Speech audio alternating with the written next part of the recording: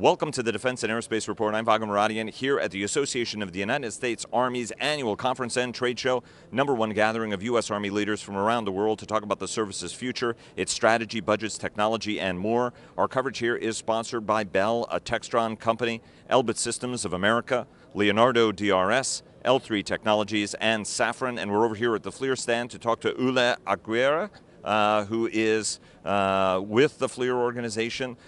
You guys have this incredible Black Hornet system that's part of now the family. Talk to us a little bit about this latest vehicle-borne version of this extraordinary, tiny but very effective aircraft you guys have. Sure. So what you have here is I would say the next step in the Black Hornet family. And you remember the PRS, the Personal Reconnaissance System, which is attached to the soldier. You have it here.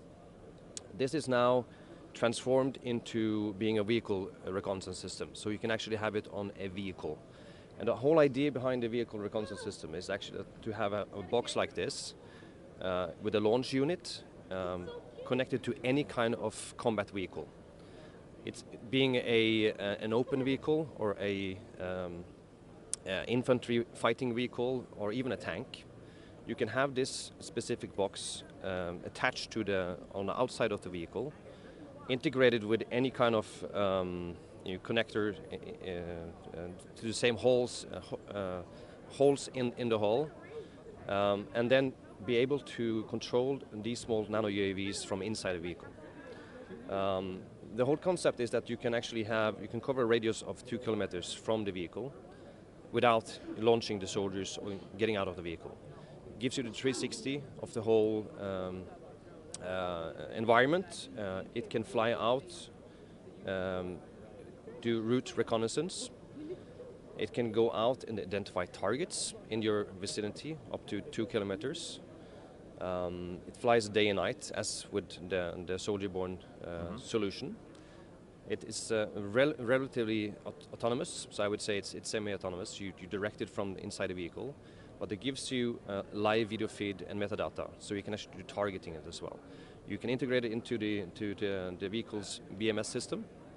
You can combine it with a remote weapon station, so you do targeting from that, and it will automatically return home to the base station when you finish on the mission. And it's extraordinary because this tiny little air vehicle is enormously successful. You guys put a lot of investment in it.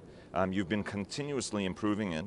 Talk to us a little bit about how the vehicle itself has been getting better and better from the personal system that is extraordinarily tiny, right? A personal reconnaissance system as you guys had it. Yes, so the difference, and the thing we're launching here at the AUC today is the next generation of the PRS as well. So this is a G2, this is Gen 2. It's a completely new system inside. It's the same architecture and form fit factor as on the G1, but this has a new processor, so it's scaled to do much more, bringing in AI, which is kind of like the buzzword right now in the defense business, but this is actually scaled for growth. So this is the one going into the soldier-borne sensor program in the US. Bringing that same technology to the VRS is through the Black Hornet 3, which is a new FLIR.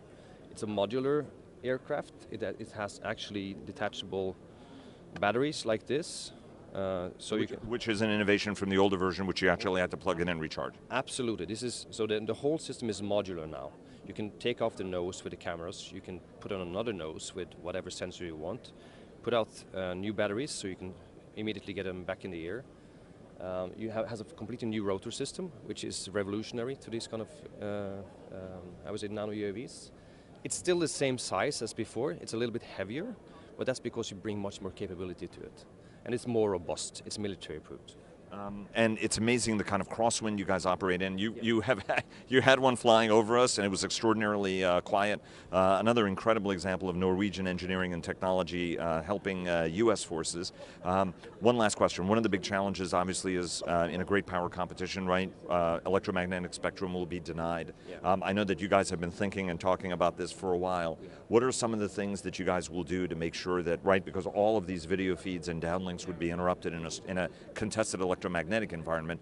What are you guys doing to ensure that this can continue serving people very, very effectively, even in a very heavy electromagnetic battlefield? Well, first of all, it has a specific radio. So it's a military-designed radio, which is encrypted. It's a frequency hopping solution to it. It also functions very well in GPS-denied conditions. So instead of having a GPS-dependent system, it's now GPS-undependent. And that's important for this spectrum, at least today. So, and there's a whole lot of things going into the system, and I can't reveal all the details on that right now because that's kind of confidential.